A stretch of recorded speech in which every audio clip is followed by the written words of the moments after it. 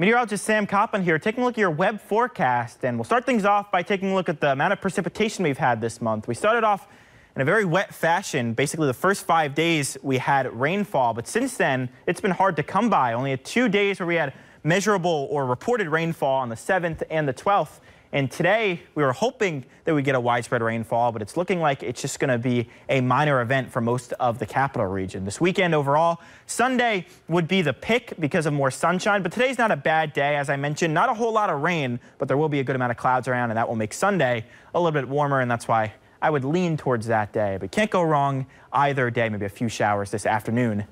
If you want to keep that in mind. We've had clouds move in the last few hours, cold front off to our west, a storm system off the Jersey coast, and you would think with all this rain around, we'd be getting a good amount of it. But this front's going to be weakening, and this system off the coast is going to be angled more towards New England, and that means we're going to be kind of in a hole in terms of rainfall today. So we're going to be having a lot of clouds around, not a whole lot of showers to come by. Maybe first few showers could be 4 or 5 o'clock, continuing off and on throughout the evening hours, but definitely more off than on activity. With all those clouds around, temperatures are not going to rise as much as they did the last few days, so I think we'll cap off at around 70 degrees across the area. Of course, cooler in some of the higher terrain spots. 67 could be your high in Indian Lake. And notice how the wet weather that we saw near New York City and New Jersey, well, that's going to be going towards New England, and in those areas, they could be getting a good amount of it, maybe 1-2 inches of rain just east of us. Maybe parts of Litchfield and Berkshire County get in on a few of those showers, but the capital region should remain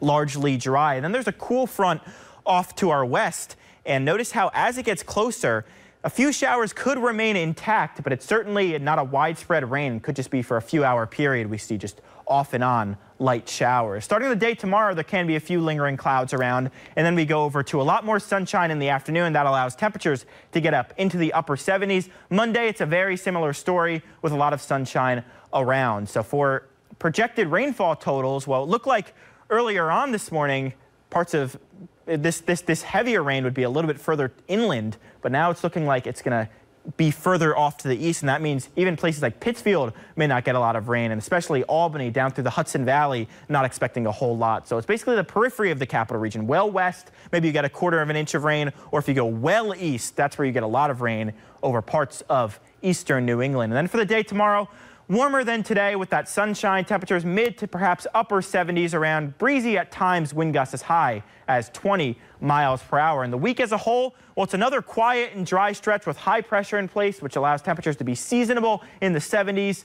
And with the high pressure in place, not going to allow too many clouds to form in the area, which means a lot of sunshine in store once again. So for this afternoon, upper 60s to low 70s, varying shower coverage, but overall light activity across the capital region. Overnight tonight, we'll be seeing showers decreasing after midnight. Clear skies late, but still a few clouds around for our Sunday morning. And then we start to go over to mostly sunny skies by the afternoon. Temperatures mid to perhaps upper 70s. Here's a look at your 7-day forecast.